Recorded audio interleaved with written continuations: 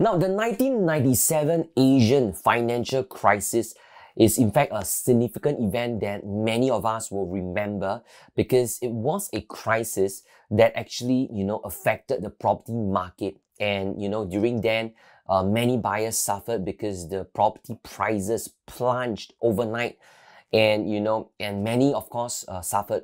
But then again, from this significant event, we are able to learn many great lessons and mistakes whereby we are able to use a very macro perspective to understand what are the lessons that we can learn.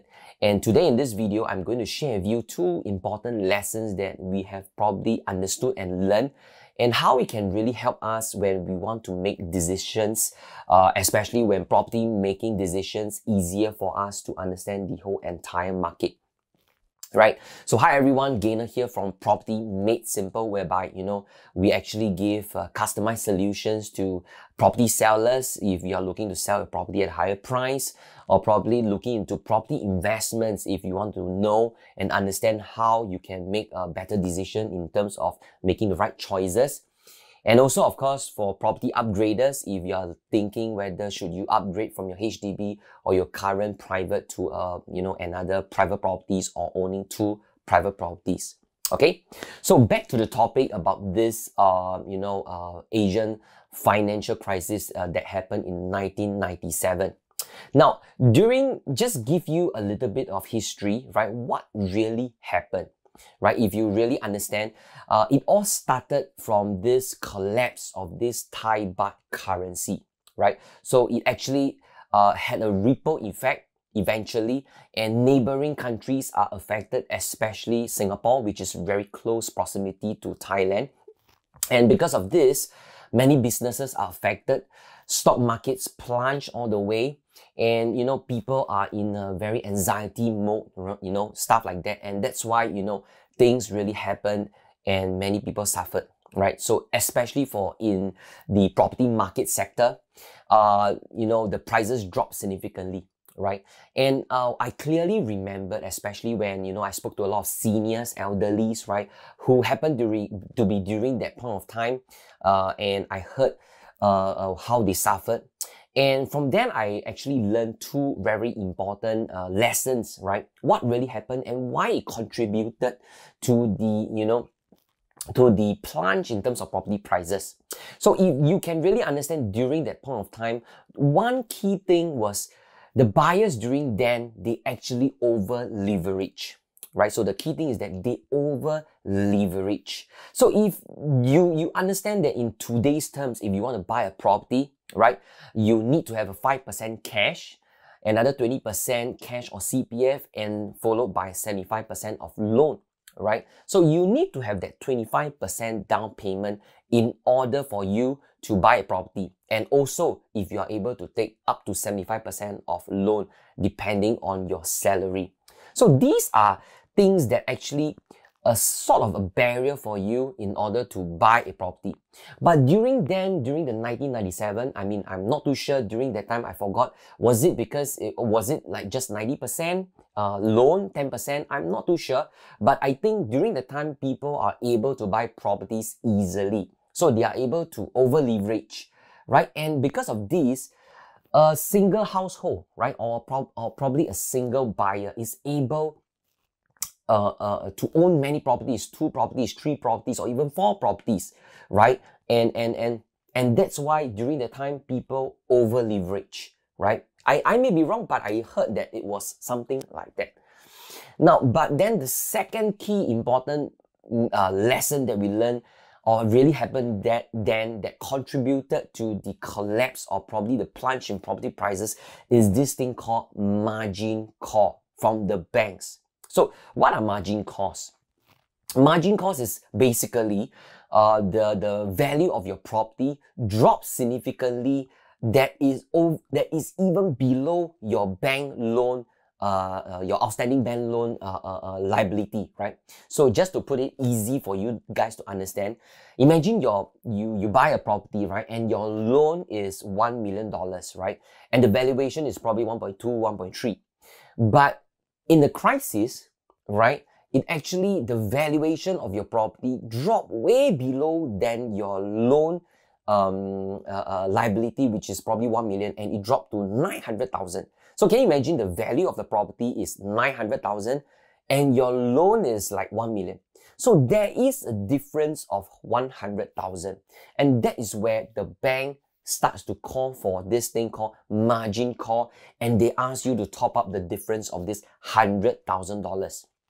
So can you imagine those buyers that over leverage have 3, 4, 5 properties, and they now have to face margin calls from banks to top up the difference. And that is where a lot of people couldn't afford to make that difference payment.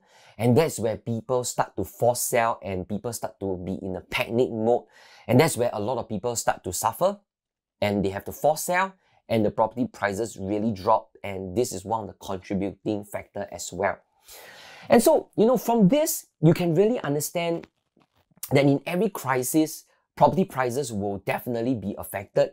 But then again, from the 1997 up to date, right, we can really understand and learn from all these things is that government starts to really intervene very, probably I would say a very close watch.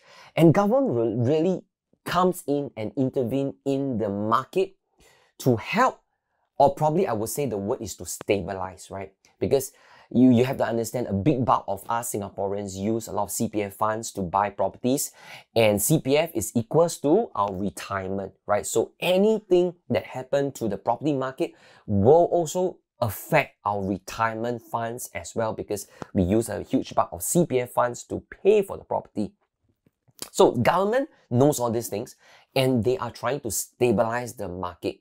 But overall, you will really take note that government really wants the property prices to steadily grow, right? And that's why they don't want to have a huge increase, they don't want to have a huge drop, they just want to stabilize. And you can really see from this, especially during this COVID-19 period, how the government really goes in, intervene and, stabilize the market. And one very clear example is they allow the 6 months, right? The 6 months deferred in terms of loan payment for property owners, right?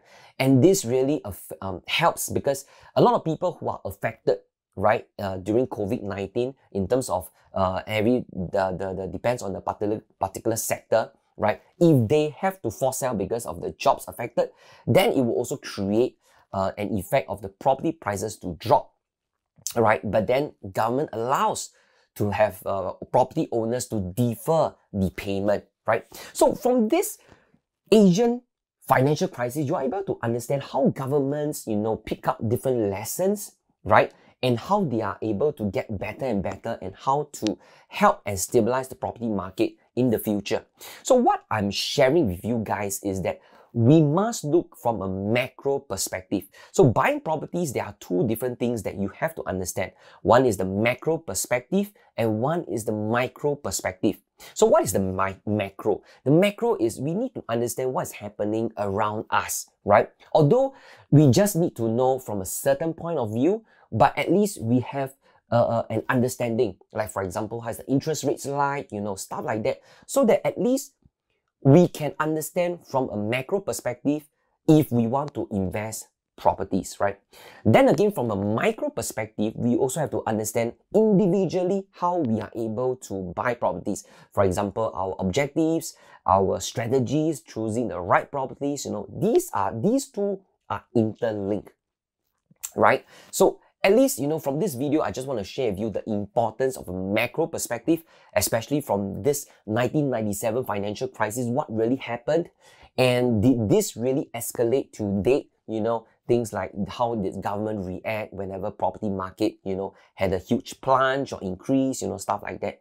So at least from this, I want you guys to understand the importance of a macro perspective, right? So that it's easier for you guys whenever you want to make investments to understand what is happening now so that you have some reservations or, you probably understand or you probably will have the confidence to, to invest in the properties, especially when, now these days we have a lot of resales or new launches available for you guys to look at as well.